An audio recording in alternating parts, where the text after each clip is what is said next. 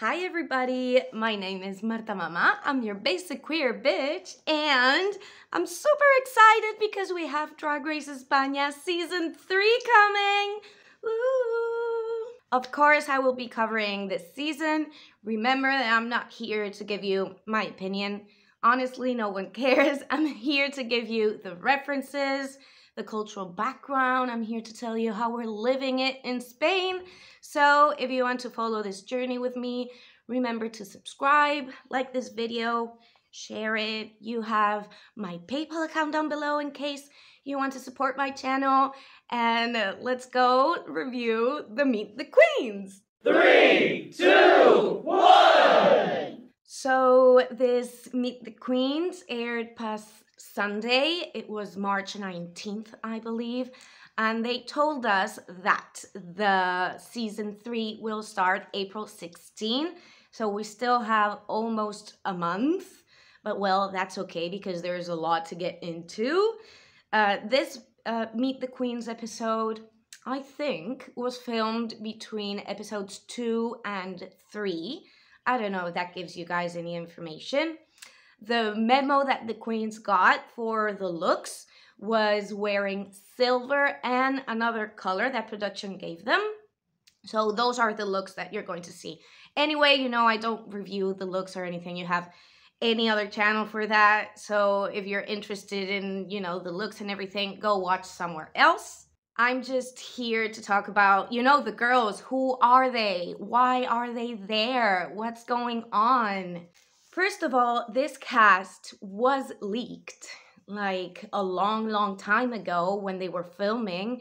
They leaked the whole cast on Twitter. It's not something that, even if you stay away from spoilers, because I always do, you knew about the cast exactly. So I don't know, I would have loved to discover them here in the Meet the Queens, but everyone knew the cast even if you didn't want to know the cast. But well, they started in alphabetical order. So the first one we're going to talk about is Bestiah. Bestiah is 30 years old and she is from Leganés in the outskirts of Madrid, and she is like a very feral, wild, punk rock girl. Leganés is a place in Madrid that has like a pretty big relation with heavy metal. They even have a street in Leganés called AC/DC Street. So yeah, it makes sense kind of in my mind. And so that's what you get to see with the video. But who is Bestiah? Bestiah, the thing you have to understand is that she is a multidisciplinary artist. She can do everything basically. She can play instruments, she can paint, she can dance, she can do everything. And she is a very creative person. I don't think that you could really see who Bestiah is with that look. That's not the most representative look of Bestiah. But I think she's like one of the biggest fan favorites that we have in this season of Drag Race España, and everyone is very excited about. You know, she brings a little bit more alternative vibes, and yeah, she seems a cool girl. I don't know her personally, but everyone that has seen her loves her. So yeah, cool, Bestiah. Next one is Chanel Anorex. She is 31 years old and she is from Salamanca. She defines herself as a monster queen. I see her more as a like cartoony queen. Yes, she does like the shaping of the teeth and she wears white contacts and everything, but if she defines herself as monster, I'm no one to say anything different, but I consider monster drag to be something a little bit different. And what can we say about Chanel? I think in her Meet the Queen, she defines herself a little bit like the villain of the season.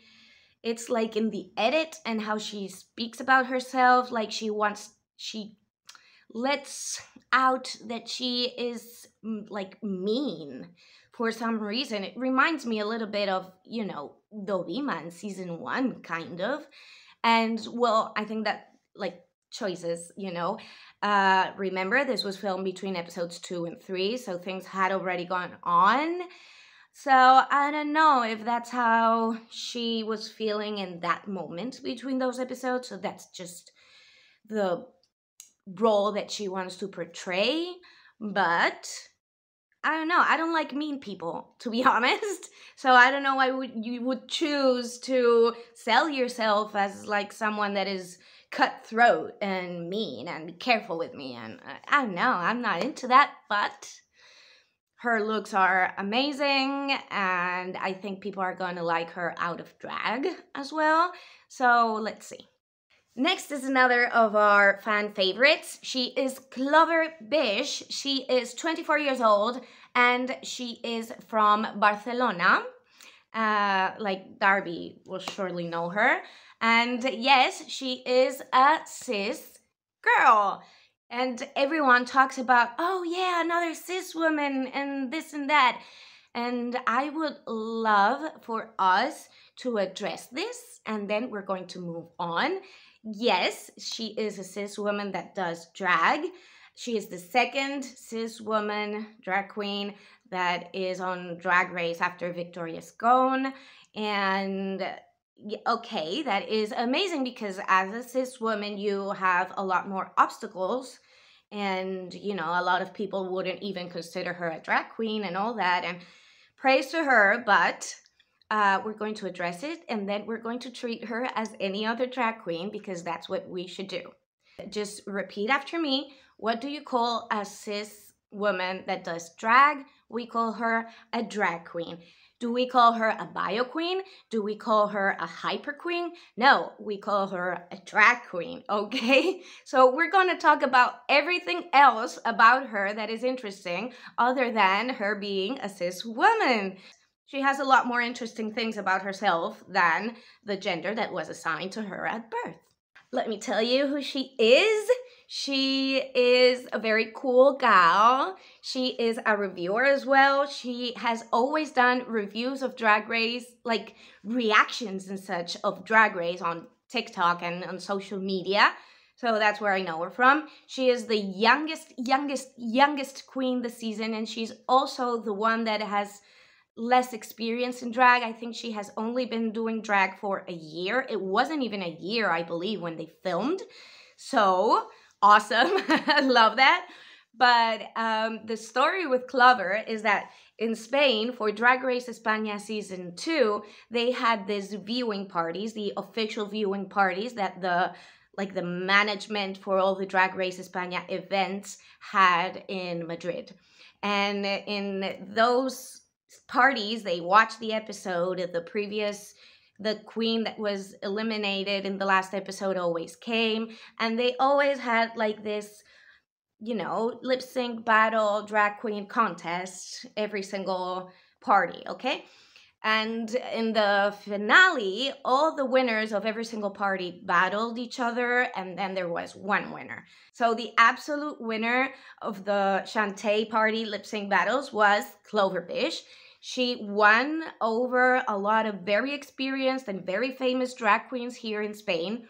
She lip syncs, like, she is a dancer, so her lip syncs are amazing, but it's more about, I think, the charisma and the story that she tells, and she always has these super iconic moments in her lip syncs, and she won that.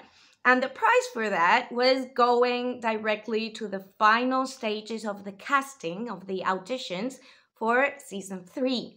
And now she's in season 3, and I'm super excited, super excited for her. A lot of people don't understand this because she talks about the empowerment of the Black woman and everything. She is Afro-Latina. I think she is half Cuban, so that's why she says that. She is a person of color, and she defines as such. Yes, she is fair-skinned. She is mixed race, I believe, but that's what she brings. And, you know, she does her little cute rap thing, and she feels awkward afterwards, and I just think it's lovely. And yes, this is a person that was a huge fan of Drag Race. Not only fan of Drag Race like the TV show, but she would be at every single event. cheering all the queens on. And she doesn't have a lot of experience in drag, but I think she is such a fan of the show. And I don't mean the fans that watch it on TV and say, I could have done that better. I think that she loves the show so much. And she is also critical with the show so much that she's going to bring the fan perspective that maybe Alaska brings. I consider Alaska to be one of the best contestants in Drag Race history, just because she loved Drag Race so much that she was able to just let go a little bit, you know, become part of the thing that she loved. And it wasn't about how people were going to perceive them and all that and becoming famous. And I think she brings something like very fresh of someone that is completely and absolutely in love of drag. And I'm super excited for her. Clover, I love you. Love you. Rooting for you! Ah! Next up is another reviewer. It's Drag Chuchi. She is 32 years old and she's from Las Palmas de Gran Canaria, and she is the Canary Island drag queen of the season. I hate how they express this. Like, there is supposed to be one Canary Island drag and only one per season to fill this quota. And I don't know. I'm not a fan of that. Like, you know, I don't like that. But she is a reviewer. She has been reviewing Drag Race España in her channel with Drag Ego. And she is like the kindest, sweetest person. I love her very much. I consider her like my sister reviewer. We had a very good relationship. I'm so excited for her. She won El Carnaval de Las Palmas de Gran Canaria. Talked about this many different times. You know what it is. In 2019, and she is so cool. And her partner is her stylist. I believe it's partner, Kilian Atelier, is her boyfriend, and he is the designer and the stylist that does everything for her. So I think they make a killer couple. I just love Chuchi so much.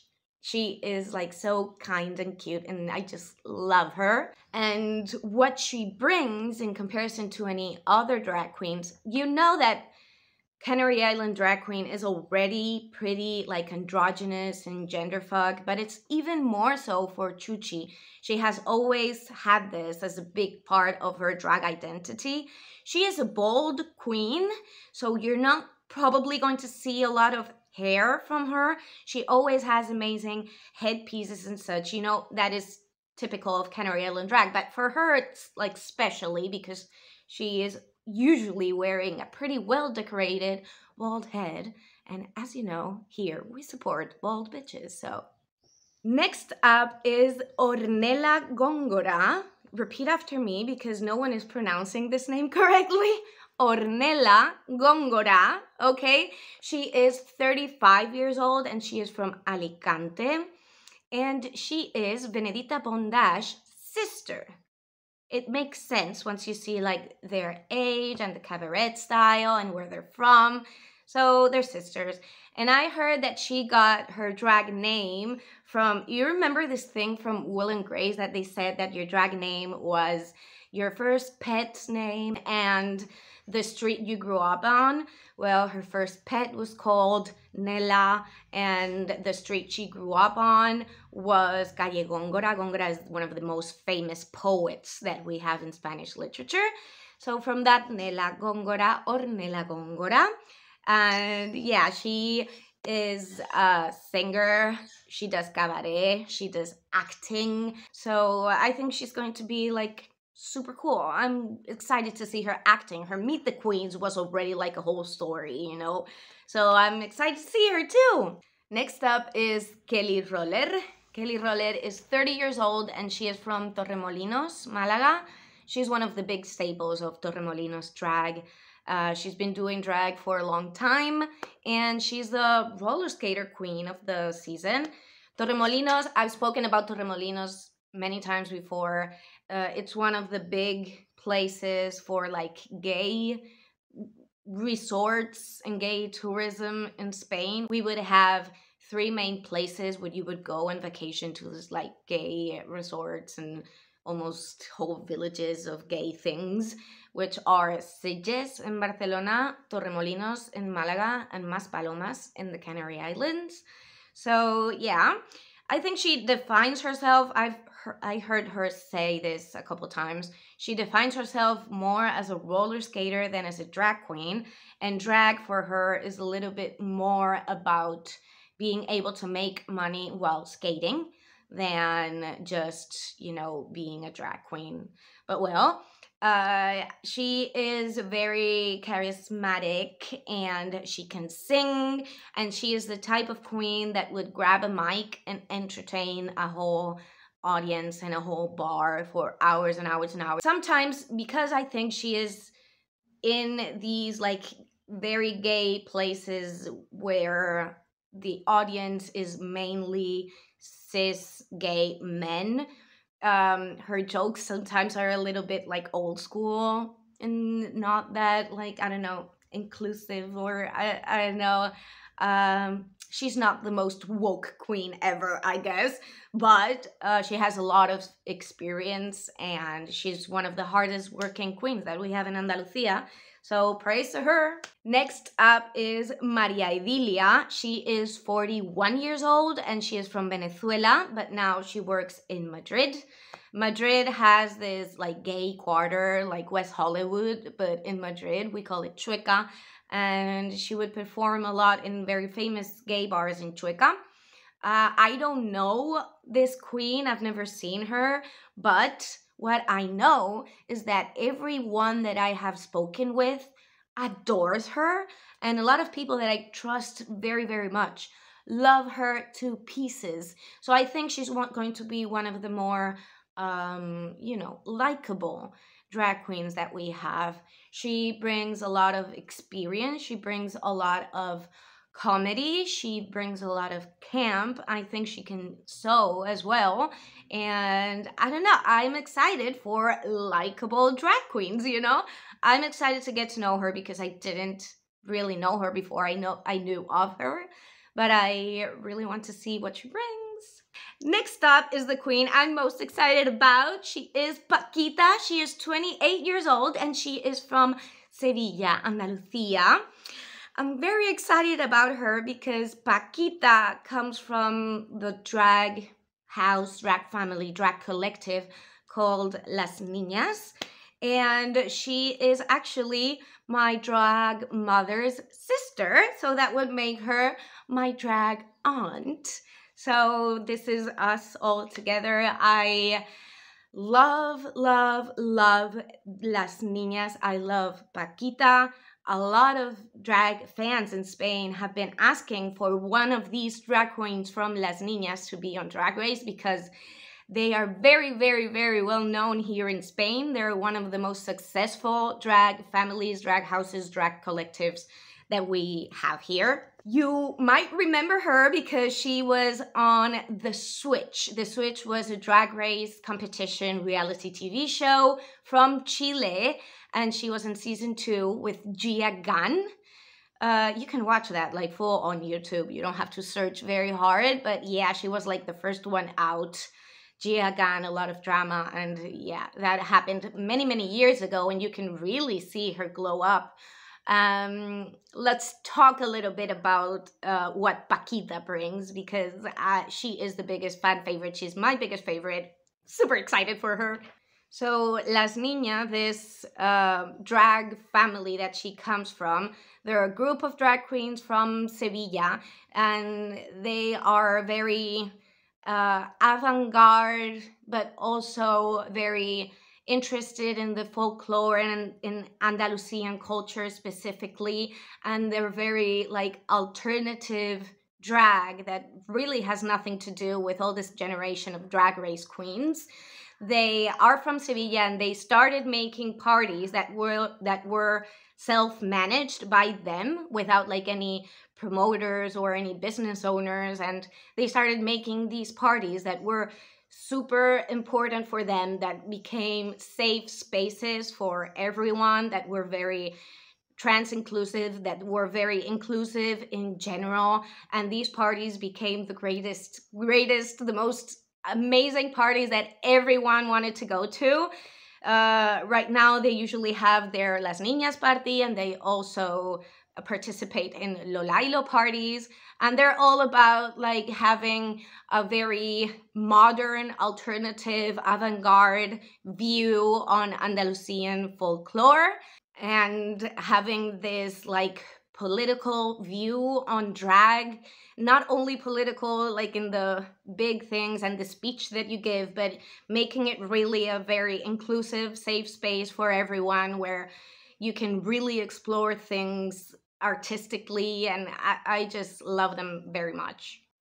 Pakita out of drag is a makeup artist, so she is amazing at makeup. She has the most gorgeous face that we have seen in Drag Race. Like her face, the way that her face impresses me was similar of like Taste. You know, her face, her beauty was just like gobsmacking. You know, it was amazing. Yes, but she also brings like the big personality. She is very irreverent. She is completely confident. And I love that in her Meet the Queens, she was not convincing you to like her. She was letting you know that you are very lucky because you're going to be able to enjoy of her beautiful face and all her talent. She can sew. She can do pole dancing. She even won an award or a competition or something doing pole dance. And she is all about, well, her natural boy hair is like up to her butt crack. She is all about the hair, the natural hair. She loves people with long hair. She hates me because I'm bald, you know. She wants everyone to have a huge, beautiful mane. And she's also a lot about not having to necessarily pad or make your body look in a different way. Her drag is very typically very cinched at the waist. She is very thin. She's usually pretty naked, and she makes drag and she makes all of her looks, but she makes them in a very interesting way. If you've ever been to a show from Pakita, you would know that every show is completely different from the last one. She can sing, she can do many things, but what she is a specialist on is making every single show a very iconic moment. She's the person everyone talks about when, like, the next day, not only because she's beautiful, but she understands how to grab your attention, really, you know? Pakita is probably one of the biggest fan favorites of the season. Since the Meet the Queens is out, there have been so many memes about Pakita online. Even you can't imagine the amount of memes. This is giving me life. It's giving me everything. Team Pakita, hashtag Team Pakita was even trending on Twitter. So you can imagine, and the season hasn't even started yet. So get ready for all of the memes in the world. They even had problems because in one of the memes, they put Pakita's face on a virgin. So that, you know, that will backlash immediately in Spain. People getting death threats and a lot of homophobic, transphobic, xenophobic comments. It's been terrible. It's been wonderful. It's giving me life. I'm super excited about her. Her Meet the Queens, her videos are one of the most watched and shared. And a lot of people talk about her that she's like the favorite drag queen of your favorite drag queens. The same thing they say about Sasha Colby, they're saying about her. So everyone is super excited for her. All the drag queens here in Spain are Team Pakita. But something that maybe not a lot of people know is that she is very professional. Yes, she is very irreverent, but she is a very hard worker and very professional and a big, you know, she doesn't take drag too seriously, but she wants everything to be perfect and in order. But she can also be irreverent and stupid, and this confidence that comes within. I'm just Super excited for her. I'm sure that you're all Team Pakita. Remember that I am going to be 100% biased. And if you want the objective truth, don't come to my channel because I'm just going to be myself. Next up is Pink Chadora. She is 38 years old and she was born in Algeciras, Cádiz, but now she lives in Málaga. And I think she works in Torremolinos, just like Kelly Roller, so I'm sure they know each other. And her name is actually a play on words. It's like a pun because pink is like the color pink and Chadora doesn't mean anything, but pinchadora comes from the verb pinchar, which would be to poke something or to put a needle on something. Specifically, it also means to put a needle on a record. And pinchadiscos or pinchadora would be a DJ. And she got her name because she started playing records like from the 80s and the 90s, and she was like this DJ at the party. So pinchadora means the DJ. She says that she brings rural drag that is not necessarily from Madrid or Barcelona because, you know, most of the drag queens here end up living in Madrid or Barcelona if they want to make a living out of drag. She was also in another drag competition reality show in Spain pretty recently called Regias del Drag. This TV reality show competition started in Mexico and they brought it to Spain pretty recently, and she was part of the cast. So people in Spain are already pretty familiar with Pink Chadora.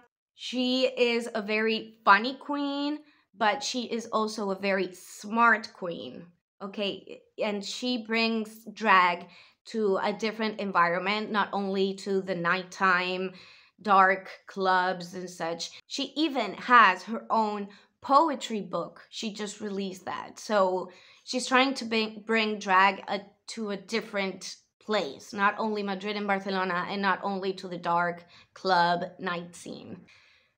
Next up is Pitita. She is 27 and she is from Barcelona. She gets her name from Pitita Ridruejo, which was one of the big socialites in Spain and one of the big faces of high society in the 80s and the 90s and all that. I've seen a lot of people comment that she was bringing old Hollywood. For me, what she brings was the vision that the high society ladies in the 80s and the 90s had on old Hollywood. Does that make sense? A lot of people weren't getting like her overdrawn lips and everything, but for me, that is like the very characteristic from that period of time. She also gets inspired on normal everyday people, very camp characters here in Spain as well. So yeah, I'm excited to see what she brings because I didn't know this queen before. She is a seamstress. She is a designer. And yeah, I'm always excited for designers and seamstress because I think they bring like a creative vision. It's not only about knowing how to sew. It's like having the creative process and know how to develop an idea. And one thing I want to talk about, because there's a lot of people saying, oh, you have Pakita and you have Pitita, and they have like basically a very similar name and everything. Okay, in Spain, ita would be what you add to a word to make it a diminutive. Ita or ito, in the case if it's a feminine word, we use ita. And we would use diminutives when you want to say that something is either small or you want to give it like a term of endearment. For example, for me, growing up, my whole family called me Martita. And that's what happens with like, you have a bottle, es una botella. If you have like a small cute bottle, you would say botellita because it's small. Ita is just a way to end the words that means like small and cute and tiny, and how you would call children probably, or smaller things. So ita is, they don't seem familiar names for us. Pakita would be like little Paca, and Pitita is like a short name for something else that I'm not sure about, but it's not the same name. It's just a very familiar ending of a word in Spain. It would be like saying little something, you know, Little Marta. That's how we say Little Marta in Spain. Next up is Vania Vainilla. She is 39 years old and she is from Zaragoza, but now she lives in Madrid. This queen has 22 years of drag under her belt. 22 years. Here in Spain, we would say that she has tablas, que tiene tablas. Tablas are like wood boards that a stage would be made with. So we would say that she has a lot of stage in her. She has spent a lot of time on stage. She defines herself as a comedian first and a drag queen after that. She is a comedian that just dresses up in these clothes. And her drag name comes because before being Vania Vainilla, she was with another drag queen. Her drag name was Vania. She only stayed with Vania, and when she had to do a Facebook account, they asked for a last name. So Vania is very similar to the Spanish word for vanilla, which is vainilla. So now she is Vania Vainilla. So I'm excited for funny queens. I don't want to put queens into boxes, like this is the comedy queen of the season. She is a comedian, and that's it, okay? One of the many funny people from this season. Next up is Bisa. She is 34 years old, and she is from Mexico, but now lives in Barcelona. I don't know a lot about her, but I know a lot of people that have seen her and everything. I guess that her name, Bisa, comes from, you know, the visa you need in order to move to another country and start working there, like a working visa. I think her name comes from that, but I'm not sure. We have a lot of Latinas in this season, so I'm very excited for that. She is a dancer. I have heard that her shows are just amazing and that she can really put up a lip sync. She is also a reviewer, so you can check out her channel where she explains a lot of things. She explains her experience auditioning for other shows like La Más Draga. So she seems like a cool gal, and her looks are always over the top, and she does a lot of things about Mexican folklore and all of that. And she is the queen that probably has more engagement, her announcement for the Meet the Queens on social media, because she brings a lot of fans from Latin America. I think they realize that a lot of the people that are watching internationally Drag Race España are from Latin America. So they wanted to, you know, pay tribute to her and put someone that is famous for them, well-known, and they can root for. So those are the 12 queens for Drag Race España Season 3. Rumor has it that there may or may not be a queen number 13 in the cast. I don't know about that, but well, if you know any spoilers, don't bring any spoilers to my comment section. You can comment everything else, but don't bring the spoilers down here, please.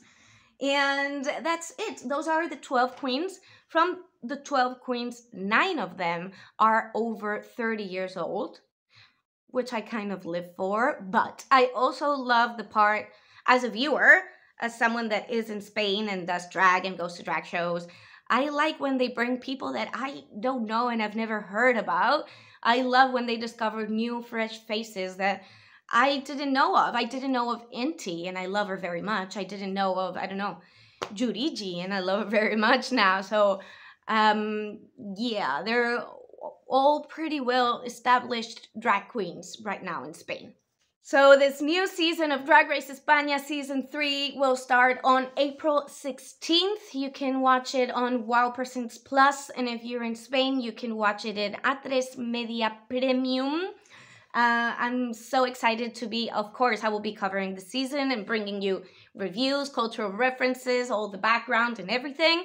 So if you want to stay for that, please remember to subscribe, like this video, share the knowledge, share the love, share this video with your friends so we can all live this together. If you want to support my channel, you have my PayPal account down below. I want to thank very, very much Emma, Marion, Jessica, and Nick, because thanks to you, I was able to buy this ring light that I have here. Thank you very much. And that's all for today. I want you to tell me who your favorite queen is. Just say Pakita. It's good enough, okay? Okay, see you for the next one. Bye-bye.